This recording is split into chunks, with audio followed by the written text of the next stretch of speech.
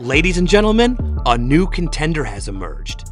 And no, it's certainly not that super team in Milwaukee and their Hall of Fame coaching staff. It's a team down in Ohio. And yeah, Cleveland, this is for you. Cleveland! This is for you! And if you haven't heard about their coach, you better take note, because Kenny Atkinson is an underappreciated genius. With yet another win against the Bucks, the Cavs have matched the best start in franchise history, equaling the 1976-1977 Cavs. And it's not just luck. For the Cavs, they saw this coming. And that's why we need to talk about what the Cleveland Cavaliers are doing right now. The Eastern Conference is stacked. You've got the defending champs keeping their core, the Big Three in Philadelphia, the offensive juggernaut in Indiana, and the reinforced New York Knicks. But there's a certain team that's leading the charge that no one saw coming, the Cleveland Cavaliers, the most complete team in the NBA today. No superstars, no Hall of Fame coaches, and just a handful of national televised games, and yet they are playing the best basketball today. Last season, the Cavs were decent. They finished 4th and even stole one at the Garden in the East second round. But let's be real, no one saw the Cavs as a contender. Everybody knew the Celtics would run them down. Even the Cavs fans knew it wasn't enough, because they haven't solved one of their fatal flaws last season: chemistry. If you watched some games of Cleveland last season, their offense seemed disconnected, and you can see it in their body language. This young Cavs squad lacked composure. It does not help that your number one guy in Donovan Mitchell was giving skeptical answers to the media about his future in this team. Cavs front court was also a problem. With Mobley and Jarrett Allen sharing almost the same play style, they tend to clog the paint and limit the options for Darius Garland and Mitchell. And well, there's one man who's responsible for fixing this, and that's their head coach. The Cavs front office decided to pull the plug on JB Bickerstaff for one reason: he wasn't being that locker room leader Cleveland desperately needs. Which led us to one of the most underrated signings this offseason: new head coach Kenny Atkinson. Remember that fun 2018-2019 Brooklyn Nets team led by D'Angelo Russell and the GOAT Jared Dudley? Yeah, Kenny Atkinson was also the coach of that squad. That team has no business even touching the NBA playoffs. They were once considered the worst team in the NBA.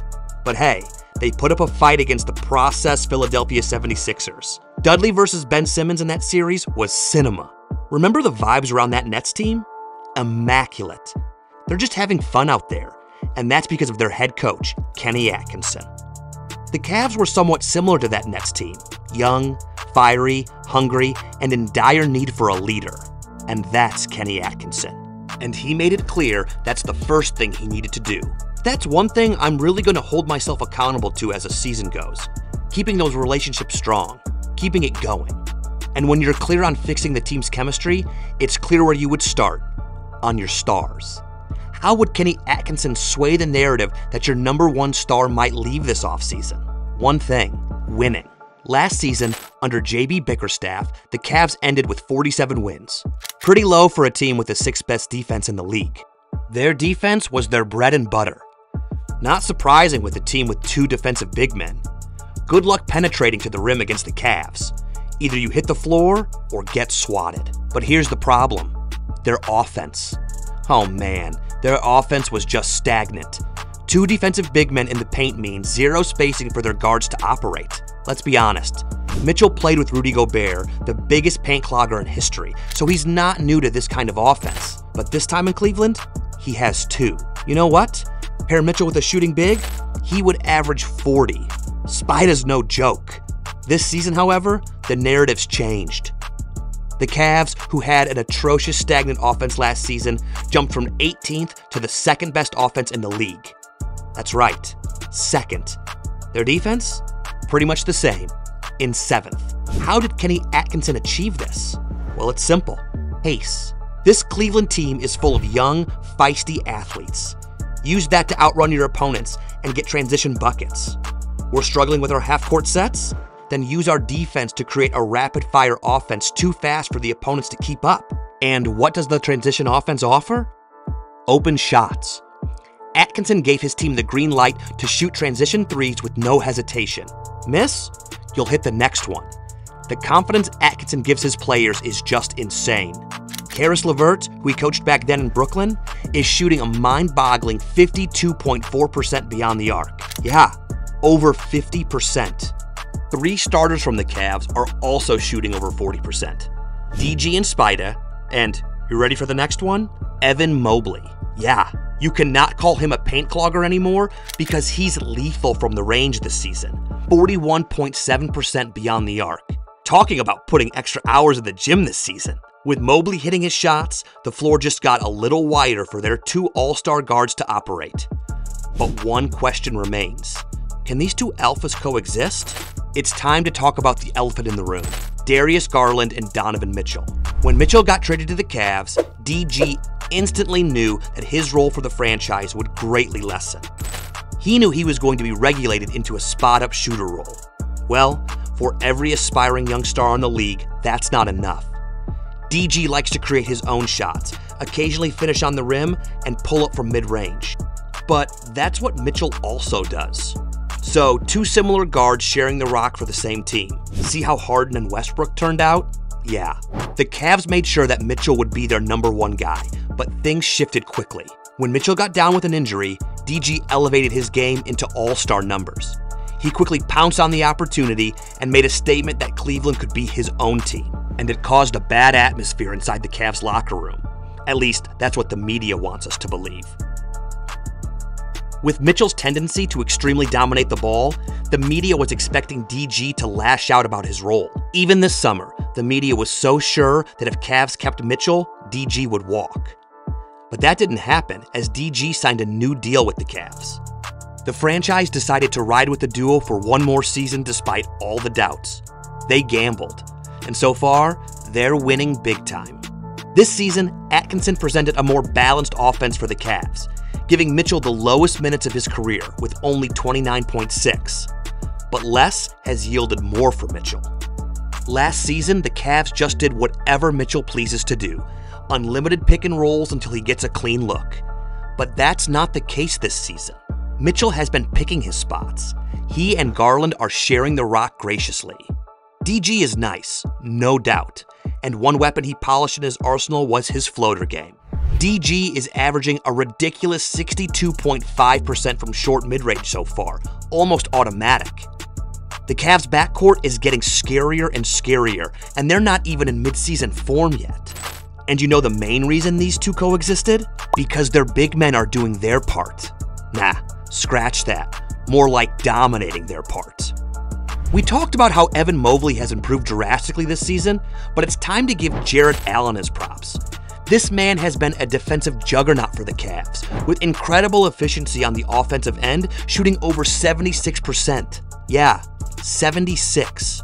These 2 have been flourishing under the guidance of Kenny Atkinson, and well, they are just getting started. With these 4 playing the best basketball of their lives, the league stood absolutely no chance. These 4 alone combined to 76 points per game. 76! Kenny Atkinson instilled that basketball is a team sport. Everybody could shine. He also introduced a 10 to 11 man rotation that gives valuable minutes to guys like Isaac Oroko and even Sam Merrill. Don't know that guy?